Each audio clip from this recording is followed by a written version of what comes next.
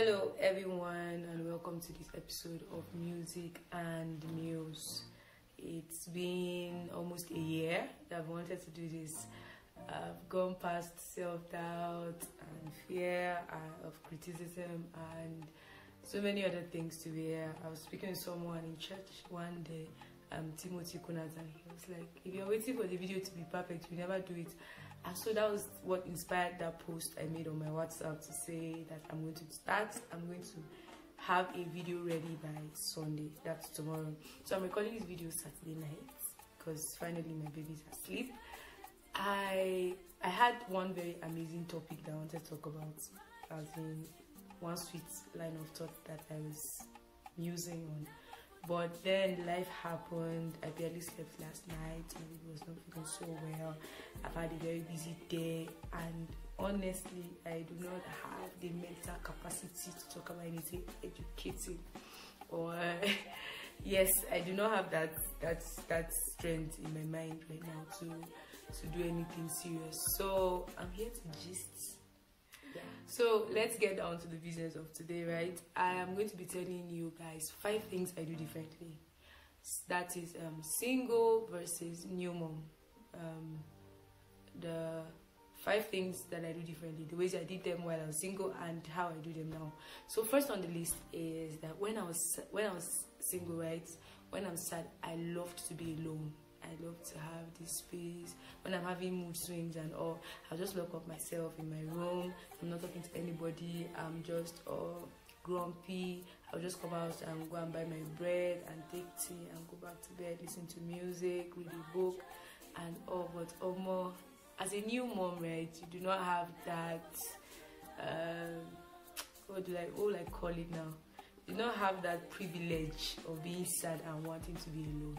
That's a whole story that I don't want to go into right now, but well, your life is legit about someone else, and you do not get to just lock up the door and just be on your own. All things are passed away. Sorry. Number 2, second thing I do differently now is when I was single, I slept all night. Like legit. When I hit the bed, right, I do not wake up to the sound of anything. Maybe conscious. But nothing can wake me up. I am a very heavy sleeper. I will sleep from night to morning. Like I can sleep from 8 p.m. As soon as I shut down, I did. Before I open my eye again, it's 5, 6 a.m. the next day. But well, as a new mom, I don't even have to tell you. When the baby is waking up, like everyone, I was saying, I want food. Like there's this wiring, I don't know how God did it. There's a wire that connects with your child that once you just make the first sound, you are up and bye-bye to heavy sleep. Number 3, third thing I do differently now, I could never sleep with jewelry. Like no matter how tired I was, no matter how tiny the earrings are, when I come home, I have to remove everything, makeup and everything, and before I can sleep. I love that freedom, but when Queen stepped into the picture, right now I can sleep with anything. Like these earrings I'm wearing, when I am exhausted like this, I just come, I enter the bed, I'm gone. I do not even remember. So recently I now realized that madam, you are sleeping, you are waking up with earrings. What's this? I think the jinx broke.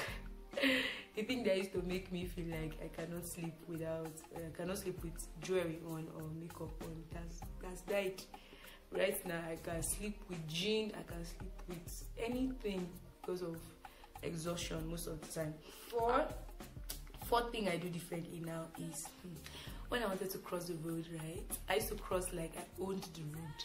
So I would just look left like this.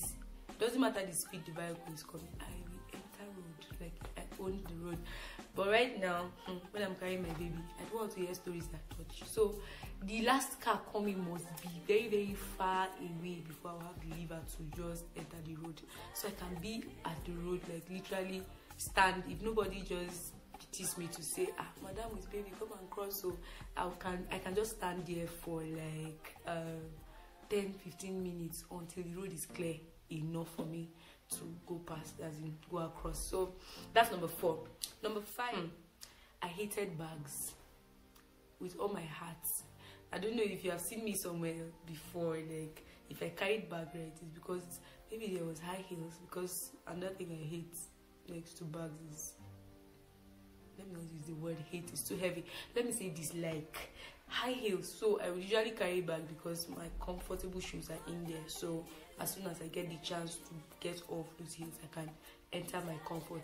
But right now you cannot go anywhere and not carry bag, and it's not even fancy bag, it's big ugly let me not say ugly, because we're really fancy new mommy bags right now, because you count the things that need to be in that bag. You need to have like 2 extra change of clothes, you need to have, the list is countless, diaper, milk, water, whatever.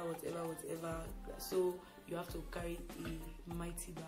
Not all the time though, but I was this no bag girl. I'll just put my phone in one pocket, hang my earpiece around my neck, put my transport money in the other pocket, and I am good to go. But things are not the same. So, well, I said all that to say, right, that our seasons, it's funny how the seasons of our lives determine like what we do, our habits and everything. Breaking transmission, I had to attend to my baby, and I have lost what I was saying.